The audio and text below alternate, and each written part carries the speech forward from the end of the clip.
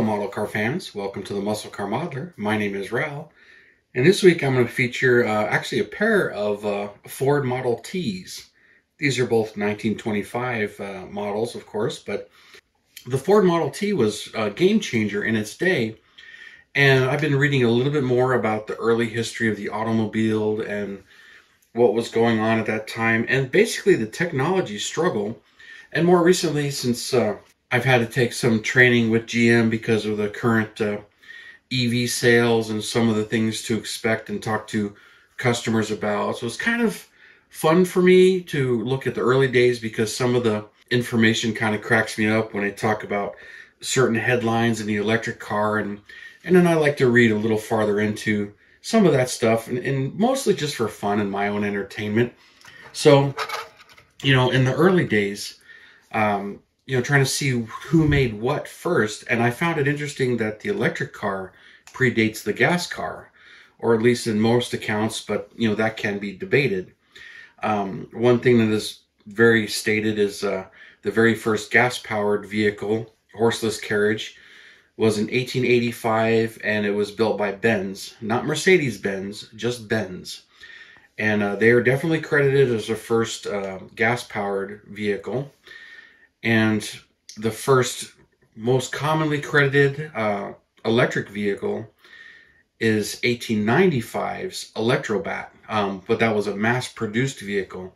There was actually one credited as a Scottish inventor in 1832 built his own horseless carriage with an electric motor and batteries to propel it. It wasn't very fast. None of them were, the early cars. That is way ahead of the time of that time. Now, a couple of things with that particular one is it was a one-off thing that a guy had invented and built. He didn't build others and he didn't sell them. And also, it did not have a rechargeable battery at all. You basically had to change the battery. So it was much like a, changing out a AA or something like that. The rechargeable battery wasn't invented until like 1859. So it was kind of interesting, for me to find that and read that. But in the early days, even as early as 1900, the automotive landscape, it was very expensive to own a car. So really only the rich could own them. And most of them were, it was quite a mix actually. There was a number of steam cars offered. And then, there was a few gas-powered cars, but there was a lot of electric cars at that time. And I found that quite fascinating to read that. Now, a lot of them did not have any high speeds. Most of them could only go like 20 miles an hour, but even these Model Ts, they weren't very fast, but there weren't any really paved roads back then. So, they were, as fast as a carriage or anything like that. And, you really weren't flying in any of these cars. But it was a much different time period. In 1900, it says, depending on the articles you read, I read 1 and 3 or 1 and 4 were an electric car. Now, these are all city cars, and there was multiple ones out there. But when Ford came out with this Model T, which came out in 1908, so the automotive landscape was changed. And his credit, the main thing that happened with the Ford Model T, and it wasn't right away, is it became the first affordable car for the middle class. And it really took off. Now, not so much in the early years, and there's some more stuff with that. So one of the things why I bring up the electric car is I keep seeing statistics where, GM's trying to say they're the first ones to mass produce an electric car with the Saturn EV1 with 1,100 units made.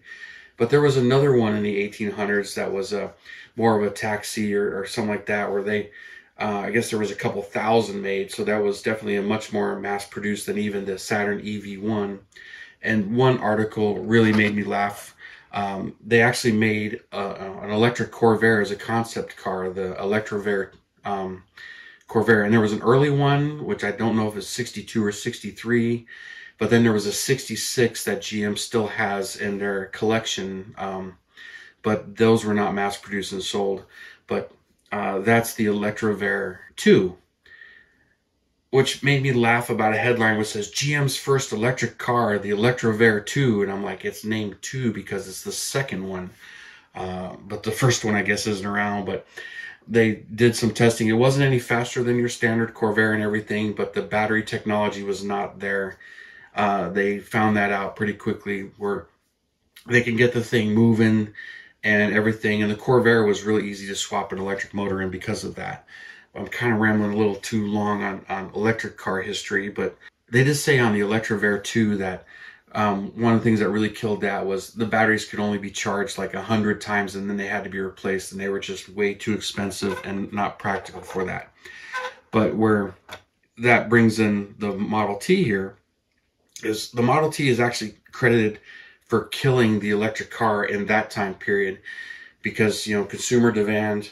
Some of the cheap electric cars were $1,700–$1,800, and this at one point in time was down to $650 to buy one of these. So the Model T is credited for killing the electric car in that time period. And kind of the steam-powered car, but it's funny reading the ads on some of these, because gasoline cars were dangerous. They were explosive. You can, you know, hurt yourself trying to start one of these things. But they were fairly practical as far as getting it cranked and started. Once you got it started, you didn't have to wait very long. Electric ones were a little bit different back then. Didn't really get any reviews on how long or the range, but you know, the fastest ones were 20 miles an hour, and the range wasn't very far. It doesn't really say how long it took to charge some of those. But the steam-powered cars, those were like the most efficient, but you needed, you know, 15–20 minutes, sometimes 45 minutes for that to warm up and get the steam built up to where you can actually drive those. And they were, you know, kind of a explosive crock pot on wheels too, and they had gasoline to warm up the burners too, or kerosene. What made the cars appealing at that time was gasoline was cheap in the 1900s. It was actually a byproduct of kerosene, and because of that, it was like a product that was being made that was worthless and useless. Well, now it's the other way around. You know, we don't need kerosene or use kerosene for lighting or heating our houses or anything. But, you know, and gasoline is highly revered and high demand. So when it came to these, you know, that was it. And there wasn't any gas stations back then. If you needed gas, you went to your hardware store and you would buy it, sometimes in glass jars by the gallon, and you'd put them in these cars.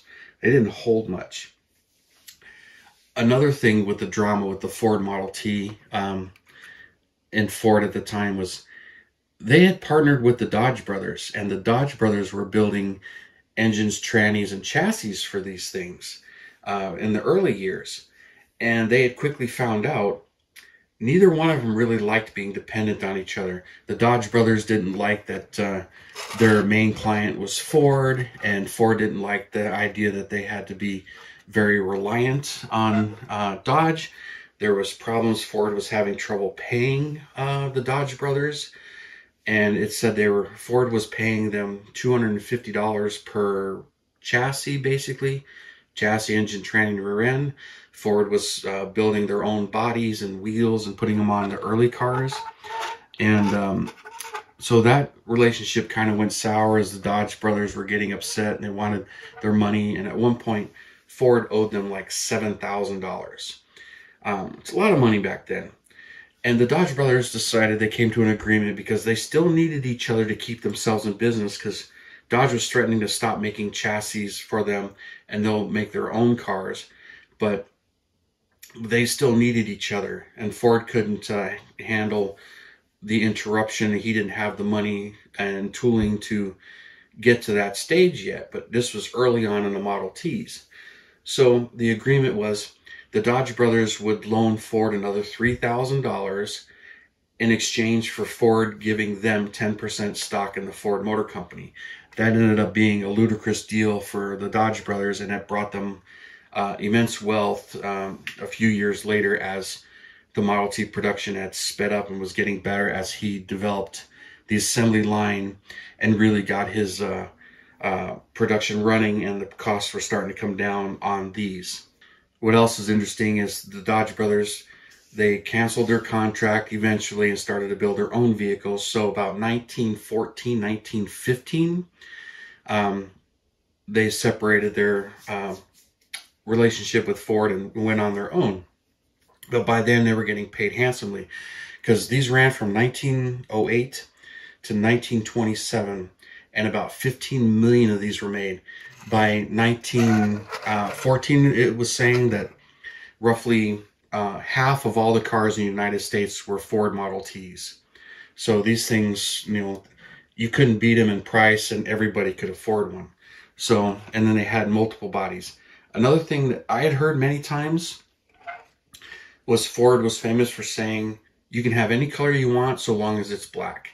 Well, I found out that's not true, especially when you get into reading about the early cars, the 1908, 1909. I guess none of the early cars were actually black.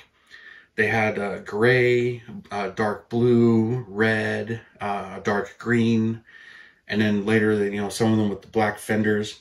But I guess the all-black ones really didn't start out until much later, like 1914, 1915, when he really got his assembly line going, and the price had come down, and he was just painting them all black, which is what I did here as 1927s, or actually 1925s.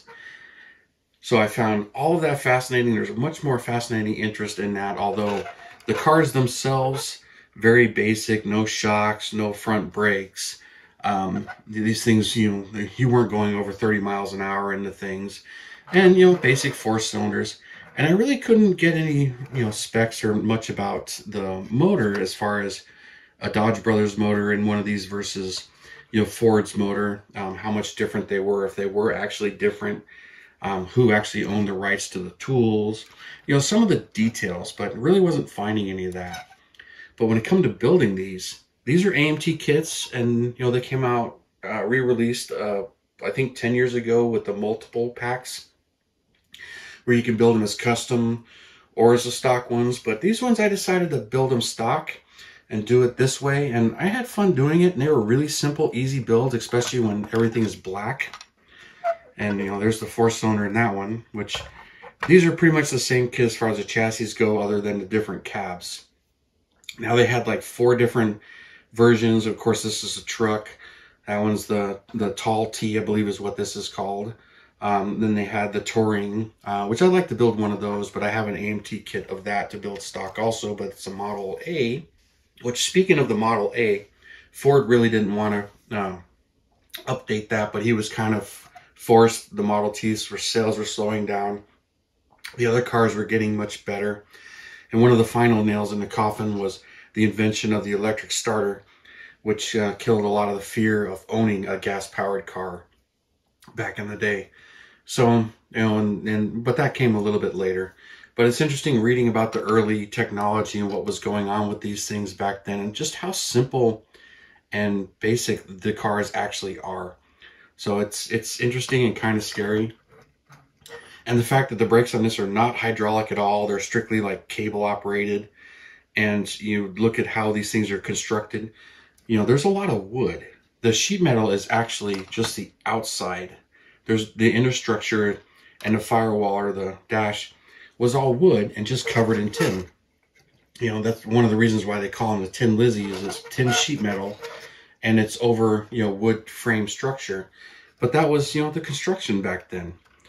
And just some fun and interesting trivia there. But so I built these and kind of enjoyed them, and have them in my collection. And they're kind of a pain to clean off and dust off, but dusted them both off for you. Not the fanciest paint jobs, didn't really worry about clear coating them or how nice the paint jobs actually are, because the paint jobs on the original cars were not like this. But just fun, fascinating history and time back then. But that's when the consumers made the decision. The government didn't do it for you. And electric cars are being pushed and government subsidized to get them out and in there, or using emissions or environmental reasons for building them, because you can get into that debate all day long, and it's kind of crazy. But that's today versus back then. But it's just an interesting time for me to read about and get into. Kind of rabbled on a little long, but wanted to show these off and share them with you guys. And, I'm sure some of you have built some of these. I don't see too many of them built stock, building as street rods. But, they're just kind of fun, neat little kits. Nothing really super stellar about them. And it's just some of the different controls and how they worked as far as steering and, advancing the choke on them and, knowing how to operate one of these. So just some interesting history and kind of stuff that I kind of get into in favor. So I like reading about that stuff, and reading about electric history is kind of new to me, but some of the steam powered cars and some of the technology that was going on back then. And another quick one real quick. I was reading about another electric vehicle that was built. It was a horseless carriage that would only do about 4 miles per hour, but it was able to carry 6 tons, and this was in the early 1900s as well. And the railway workers, found out about it, and were threatened by its ability to haul 6 tons. Even though it was 4 miles an hour, they were threatened by it. So the railway workers were worried about it competing against steam-powered locomotives, and they actually destroyed that car. It was demolished. So it was kind of interesting reading about that. But anyway, that's kind of enough on this, as I rambled on long enough. So you guys, thank you for tuning in, subscribing, and listening to me and all the fun history that I like to dig up and talk about, even if it drags these videos on kind of long. But you guys, you have a wonderful weekend, and I'll see you next Saturday.